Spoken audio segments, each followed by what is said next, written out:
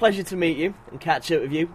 80 years of age nearly on Christmas Day and still going strong. What's the secret? The secret is to do everything that the doctors say you shouldn't do. Drink a bottle of claret a day, 20 cigarettes, sinning as often as possible. But as Mrs. Patrick Campbell said, I don't mind if you do it in the boudoir. Don't do it in the streets and frighten the horses. So there's the secret then. People have wanted to know that for years. How did it all begin for you? Before the media, what was the early Stuart Hall up to? Well, I was a racing driver, but I never won a race. I was always second, third or fourth. I went down to Crystal Palace as a footballer. They offered me £20 a week and £10 in the summer. And I said, well, that won't keep me in tarts and fags. So I want to be rich. I want to be filthy, stinking rich. So I joined my father in the catering business and baking, confectionery and little factories. I said, I want to be McVitie, and Dad, you can be Price, McVitie and Price. I want to be stinking rich. But Dad didn't want to grow that big. So I said, well, that's it. I'm into broadcasting, and that's how I began. How did your break in broadcasting come then? I auditioned for about a year, interviewing my compatriots like Peter Collins, Mike Hawthorne, Sterling Moss, Tony Brooks. Submitted a million interviews, and it finally got through. And the first job they gave me was a football match for Sports Report, which was Sheffield Wednesday 4, Leicester City, or Leicester Foss as I call them, 4. And I went back and described graphically each goal, none of which I'd seen, because the whole match was shrouded in fog. I made it all up, and I've been lying ever since. You've got a unique style, of course, in your match reports. Is that something that you'd already planned? No, you can't plan. I've instructed several youngsters throughout their careers and said, don't emulate anybody. Don't come out of a sausage machine. Don't come off the factory production line. Create your own style. Stick with it. Either people like it or they don't. If they don't, well, you can go back to being a bank clerk or whatever. And fortunately, I've got several nutty people throughout the world who enjoy what I do. I create and they enjoy and they tell me, which gives me the greatest of pleasure. And I owe it all really to my Irish mother, who was very fond of words and steeped in literature, my headmaster, I was head boy at school, the Gauleiter, who immersed me in the brine tub of English. He said, I won't receive pronunciation from you all. I want an example. In the tub you go. There's Shakespeare, there's Browning, there's Shelley, there's Keats, there's George Bernard Shaw, there's Oscar Wilde. Develop it. And remember, in life, Hall, everything matters, but nothing matters terribly. And of course that style has been your benchmark for many years, but in an age now where football's very much sort of pre-packaged, we've got the Premier League, we've got Sky. Does it disappoint you that we haven't got as sort of many characters in the game as we used to have sort of 20, 30, 40 years ago? Well, you're not allowed to have character because it's coached out of you. I mean, the great players, when I go down the years of Matthews, Lofthouse, Finney, Dave Mackay, Danny Blanchflower, great individuals who had God-given talent and were allowed to express it. So in other words, if you wanted to dribble half the length of the pitch, which I used to do in my day, for the sheer joy of beating players, you can't do that.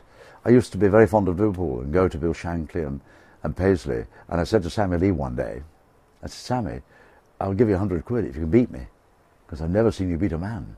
Your job is to stay on the touchline, receive the ball, and give it to the nearest red shirt. It was coached out of them. All that beauty, that balletic movement, the skills, apart from Barcelona, Real Madrid, a few clubs like Manchester United, they don't allow players to express themselves fully. They're there organised in a system because now football's big business. It's all money. It's divorcing itself from the fan. And the gap is getting wider. Eventually it will have to come back together again. And hopefully in the next 2 or 3 years when we have saturation in football. You must have met numerous characters down the years. Is there one that you can particularly pick out as being your favourite? Oh my word, there are so many of them. I mean, Bill Shankly was an old friend of mine. He used to instruct me in the boot room. The art of football is just stand there and tell you about the football. I said, you can't tell me about football. I've just played in one of your charity matches. I've just scored 2 goals against Roger Hunt with a cop chanting my name, 53,000 people. Don't tell me how to play football. It's just, you haven't started yet. You're just young in your career. He says, listen to me. Then there was Bob Paisley, Joe Mercer, what a fabulous man, Uncle Joe. He's a fantastic guy. And down the years, I mean, I've been Dennis Law, George Best. I knew them all. I roistered with them all in Slack Alice when life was free in the 60s and 70s, when you go and have a few pints of ale and then go out and play football. Not just going to bed at 10 o'clock and having a diet of cereals and skimmed milk. It was a haunch of venison, roast beef, pints, flagons of ale, loads of claret, lots of champagne, a girl on each arm, then go out and then chant the world. Wonderful, wonderful characters. And of course, you've been allowed to wax lyrical about Manchester City. That's one of your passions. What have you made of it? A, what's going on there at the moment, and down the years, what the entertainment, if not, that they've served up? When I first fell in love, when during the war, there was a wonderful, listen, beautiful inside forward called Peter Doherty, playing for Manchester City. He was just so wonderful to watch, and he delighted in beating players. He was always on the balls of his feet. He was dancing on air. He was like Nijinsky. It was like ballet or the last act of Tristan und Isolde.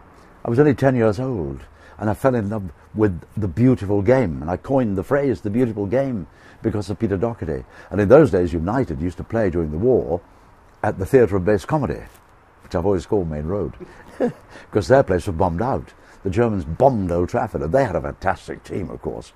Matt Busby was a great friend of mine, and he always used to say, "Why can't you support Manchester United?" I said, it was because of Peter Doherty. Peter inspired me, inspired a love of football and a love of the beauty of the game, value the game above the prize, and that's what Doherty did. And down the years, of course, I'd become affiliated with Manchester City. I used to go and play with Francis Lee and Summerby and Bell and Bookie and Alan Oakes, and we used to run up and down the stands at Main Road in Eskimo suits with Joe Mercer and Malcolm Adams saying, "Come on, come on, come on! The sweat is coming out there. I can see the grease coming out of your shoes, you know." And they were wonderful days, and great roistering days. It was fantastic. Then I used to go to Bolton Wanderers, and my car was snowed in one day. After a match, my Jensen Interceptor 3 was snowed in under 3 feet of snow, and Sam Allardyce's wife came out of Burnden Park and actually pushed my Jensen Interceptor out of the car park. Can you imagine asking Ryan Giggs or Vidic or Fletcher to push my Jensen out of a car park? But those days, you see, there was that great, wonderful aura about football. It was a great friendship. I mean, when I first started in football, the players used to come to the matches on the bus, or the tram, or a battered old Ford Anglia. So naturally, they were associated with the guys, and the women, of course, who went to the football games, because that great bond was there. Now, it doesn't exist anymore. The other night when I had a birthday party, the BBC gave me a birthday party, they were all there, recollecting the old days, but they recollected with rollicking smiles, with great smiles. When was the last time you saw a player laugh on the pitch? And I said to Francis Lee, "Do you recollect the time when we were at Derby County?" And he'd made his money, Francis, yeah. And I said, "Give me something special. Give me something special today at the baseball ground." So they were beating QPR 4-0. High ball out to defence. Francis trapped it with his bum, flicked it up in the air out of about a foot of mud, and scored. And then he went, "Are you happy with that?" You can imagine that happening today. They don't have that joie de vivre about the game that they had. There's too much money in it. That sense of fun as well. I also saw you involved in It's a Knockout. I grew up watching that. How much did you enjoy that programme as well? Well, we made it something special. 80 million people used to watch that live every Friday, and I used to pray for things to go wrong, and then I could show them what we were made of, what the BBC was made of. When everything went wrong and everything crashed, the German covered wagon crashed in one game, you know, and I've got the Germans on one knee, captain there, male captain here, female captain here, and everything was come to a halt. I thought, this is what I pray for. I pray for this. So I said, the German team of Kempton, the Cambridge of Germany, shall we let them have another go? The crowd, there were 40,000 there, said, no. I said, don't be silly. There are 30 million Germans watching tonight, watching us, watching our sporting spirit, the greatest sporting nation in the world. Now make up your mind. In the meantime, me and the Germans will sing a little song. Sing it often in Germany. So I said, right, after me, he says, Ein zwei, drei, there'll always be an England. And they sang the song. And 30 million Germans couldn't believe it. They were in shock. They said, "What is this? What's Hall doing? What's he doing? Getting the Germans sing, there'll always be an England." So I then turned to the crowd and said, "Well, your decision now.